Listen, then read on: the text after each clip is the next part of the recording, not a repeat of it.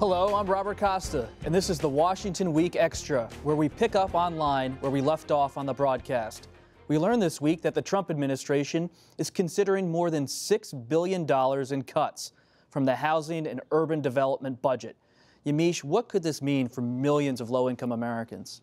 It could mean that people are pushed out and there's an increase in homelessness. It could mean that people are getting less money for housing subsidies. It could mean that housing projects don't get the repairs that they need. A lot of the money that we're talking about is to fix boiler rooms, to fix elevators, to fix broken doors. But also it means that in some ways Donald Trump is keeping his promise in that he said that he was going to be increasing defense spending, and we all knew that that was going to come from somewhere, or at least a lot of the experts understood that that meant that it was going to hit entitlement programs.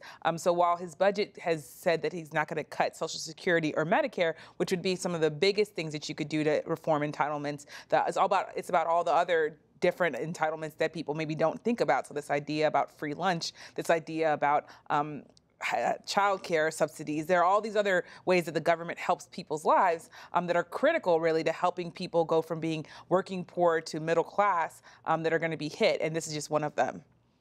It's interesting to see the Trump administration really lay off the main entitlement spending drivers and go after different things in the budget. It reminds me of Steve Bannon's phrase, the White House chief strategist, deconstruction of the administrative state. Yeah, but the problem is if you want to increase military spending by $54 billion and you don't go to those big entitlement programs, it means bigger disproportionate cuts in what's a really small part of the budget, the discretionary domestic budget. Or the State Department. Or the State Department, 37%. Right, which makes up what foreign aid is like 1% of overall federal spending. It's a very small portion. And I think doing things that like that, I mean, it sounds nice. People think diplomats are at cocktail parties having wine, but they're also very important boots on the ground in places we don't have troops.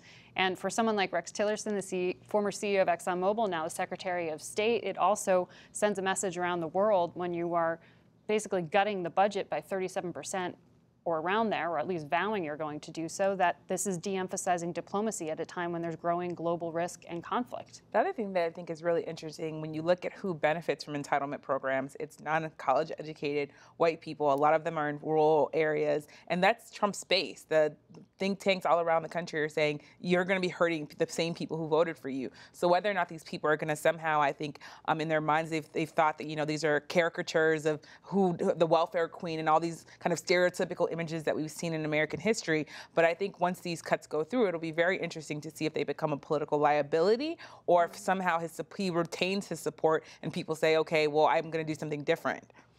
Maryland is also the latest state to take action to block President Trump's new travel ban. Washington and Oregon have filed suit, and New York and Massachusetts officials say they plan to join the case. The new executive order is set to take effect on March 16th. What does this revised travel ban and its execution, Margaret, tell us about the Trump administration and how they're working through this issue? Well, they're trying to find a more legally sound version of President Trump's campaign promise, whether you believe it was a Muslim ban, as he said, as a candidate, then walked back, or as president, that it's purely focused on security. There are challenges to all of those claims right now. You just had today over 100 former U.S. officials, including former secretaries of state Madeleine Albright and John Kerry, writing letters here saying that this continues to be deeply troubling to them. Yes, it's now 6 countries, not 7. Iraq's off of that. That was damaging because Iraq, of course, is a huge ally in this fight against ISIS, literally on the battlefield alongside American troops. But still hit by this travel ban are refugees, and refugees from Iraq. And many of those who had worked with the U.S. government over the past years of engagement there were trying to come here and have status as refugees. So it's still a blow to Iraq, but if you look more broadly, some of the broad strokes are still there. It's still cutting the number of refugees from 100,000 goal down to 50,000. It's still, you know, a 120-day ban, 90-day ban on travelers and refugees. It's still damaging on that front, but it allows President Trump to say he's doing something. However, there are many countries that have had serious terrorist threats that are not on there. So it's not a complete thought. Well, that's the interesting thing, right? Those 6 countries, in fact, are not the source of large terrorist attacks in the United States. But John Kelly, the DHS, Department of Homeland Security Secretary this week, did say they're considering other countries being added to it. So this is not the end of the word, even if the courts decide this is more legally defensible. And most of the examples that are constantly brought up by Kelly and others, San Bernardino or even the Chelsea bombs, those were not immediate immigrants or refugees coming to the United States, and the countries they originated from in the first place weren't even on the list. And some of the people were American born. And that lone wolf, homegrown terrorist portion, we haven't heard them explain how they're going to combat. The president tapped one of his former rivals and toughest Republican critics to be his ambassador to Russia, former Utah Governor Jon Huntstman. In 2009, Huntsman joined the Obama administration as ambassador to China. He'll now be a key player, working in one of the most complicated areas of the world and one of the most complicated U.S. foreign policy relationships. Peter, you're a former Moscow bureau chief for the Washington Post, now at the New York Times.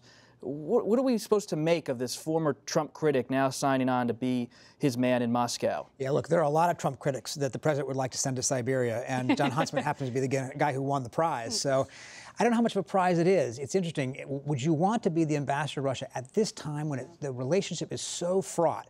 For all the reasons we've been talking about this evening, in terms of the investigation, in terms of the suspicions, in terms of President Trump's interesting dance with President Putin, it's a very odd time, and it's an ambassador who does not have the president's ear, not a like-minded friend of the president, and not a Russia specialist. He was ambassador to China, spoke a fair amount of Chinese, doesn't have a background in this. So it's going to be a real challenge for him, but he is a moderate figure, a pragmatist, somebody who probably will not be particularly ideological, and and has some stature. So that's to his benefit. Yamiche, we always hear that the president's thin-skinned, but then he seems to also be courting some of his former rivals. It's not just Huntsman. He had dinner this week with Senator Ted Cruz.